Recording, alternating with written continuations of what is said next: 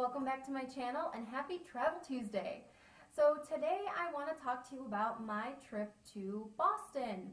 My boyfriend and I went to Boston in March, and it was snowy and it was cold, so I kind of wanted to do this video to just kind of give you guys ideas of things to do while you're in Boston when it's snowy and cold.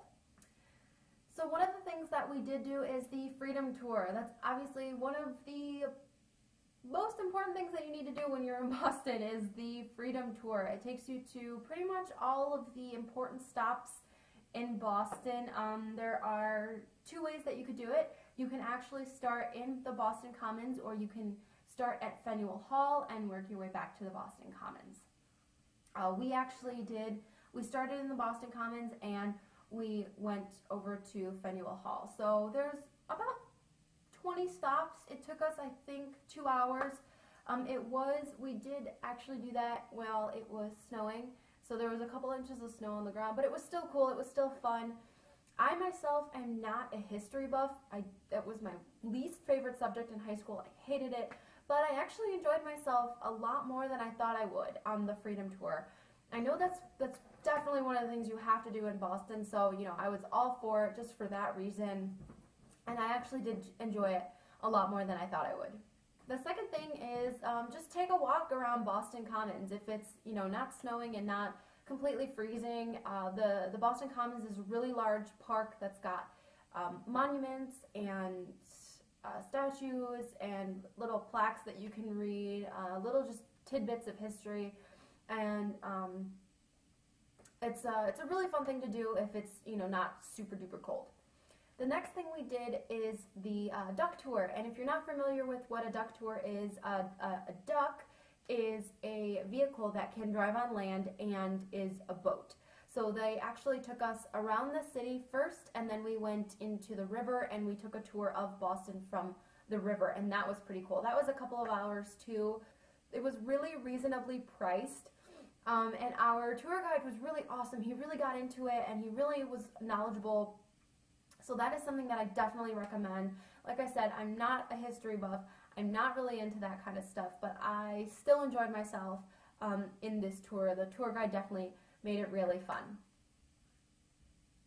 The next thing is the Prudential Center / the Skywalk, and I'm going to cheat and use these as two different stops. The Prudential Center is just this, it's just like a mall. There's, stores and restaurants and all that stuff, and that is where you get up to the Skywalk, and the Skywalk is a 360 view of Boston, and up there on the top floor is a bunch of information. There's a lot more like sports and information about like important people who are from Boston. So that's not 100% history. So that's really cool, and then you get to walk around the entire top floor and just see the entire city of Boston, and that's a really cool, fun thing to do. The next thing that you can do is, which we didn't get to do, we didn't get to go inside Fenway, but you can actually tour Fenway all year round.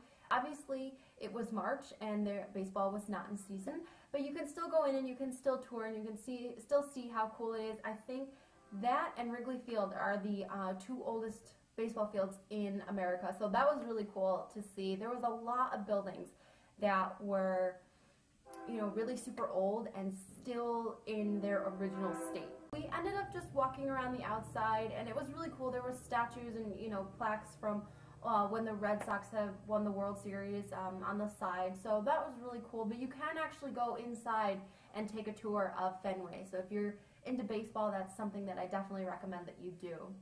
Something else that you can do is actually a whale watching tour. So it's a harbor cruise, and there's other harbor cruises that you can take too. This one just kind of piqued my interest.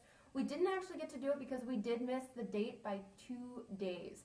So obviously the whales don't migrate year-round, so there are select dates that you can actually take this tour, and we did miss it by 2 days. So there's other harbor cruises that you can just go and take around, but if you're gonna do like a duck tour, maybe that's not something that you want to do because they're more informational, but that is something that you can do if you are into that, and that's actually right next to the aquarium. So the aquarium is, it's not large, but if you're into the, the museums and all that stuff, it is something that you might want to check out. One of the other museums is the Boston Tea Party Museum. So they do talk a little bit about the Boston Tea Party on the Freedom Tour, the Freedom Trail Tour. But if you want to go see the entire museum dedicated to the Boston Tea Party, then they have one of those, and you can actually pretend to throw tea into the harbor. So that was really cool. The next thing that we did was the Sam Adams Brewery Tour. So I'm not a big beer drinker. I do try new ones. I'm still in search of a beer that I would actually order from a bar, but I don't know, I don't like beer, and that's fine, but I do love brewery tours. So Sam Adams actually started in Boston, and it was really cool to see how they make the different beers, and we did get to taste some of those at the end, and then they have a really cool gift shop. They've got, Sam Adams on everything, and they were actually brewing a beer that was specific to, they only sold it in the gift shop. So that's something that if you do drink beer, that might be something that you want to check out. We actually flew to Boston, so I couldn't take any back with me. The next thing that we did, which I wish we spent more time at, was the Science Museum. So the Science Museum is 2 floors, and it's got 3 wings, and it was just really fun. It had, it was super interactive. There was tons to do, and I don't really like those museums where you have to just like read everything and that's how you learn. That's really boring. I'm a super hands-on person. So this was really hands-on. There was a lot of little experiments. It was really fun. I just wish that we had spent more time there, because we did that in the morning one day, and then we had somewhere else to be, and so we had to leave. We couldn't spend like the whole day there, but if you're really into museums, that is definitely one to check out. And then I've got 2 little bonus, stops. And the next one was Faneuil Hall. I mentioned that we stopped at Faneuil Hall after the Freedom Trail Tour. So we went from the Boston Commons to Faneuil Hall, and then we just kind of hung out in Faneuil Hall. There's more historic information, and by that time I was just burnt out of history. So, but Quincy Market is actually, you can go up and down. There's shops and restaurants, and it's actually like 3 buildings. I know there was like a comic book store, I think, somewhere along that route. So it's really cool. It's a really cool stop. It's kind of an old-timey looking market. And actually around the corner from that is one of the oldest restaurants in Boston, the Ye Old Oyster House. And this was another cool stop because Sam Adams brews a colonial ale that is only sold at that one restaurant. So of course we had to stop there and we had to check it out. I've never had lobster before, and I was still too chicken to try it, even in Boston, but I did have the crab cakes, and those were phenomenal. They were 10 times as good as they are here. So I did end up getting sick on this trip. I just had a head cold, so we only were there for 4 days, but it was still fun. I don't know why we chose Boston, but no, that's a lie. That is a lie. I know why we chose Boston. So when my boyfriend and I went to London for our 1-year anniversary, we had this restaurant called Wagamama, and it is an Asian fusion. It's a chain restaurant, but it's an Asian fusion place, and it was one of our favorite places to stop at in London. And the only place they have it in the United States was Boston. So we both kind of had a craving for that while we were looking for a place to, go for our 2-year anniversary, and we just kind of picked Boston because of that.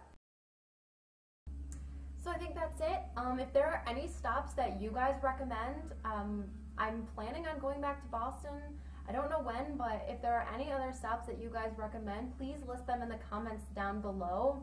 I don't think I have anything else to say other than thank you guys so much for watching. Please like and subscribe. If you want to see more videos like this, I can make some more. So thank you for watching, guys, and I will talk to you soon. Bye!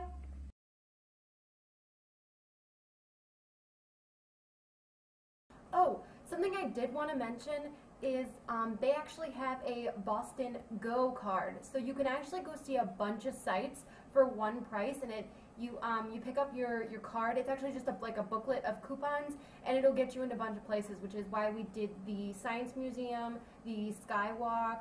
a lot of the stuff that we did was included in the Boston Go card, and it wasn't really that expensive.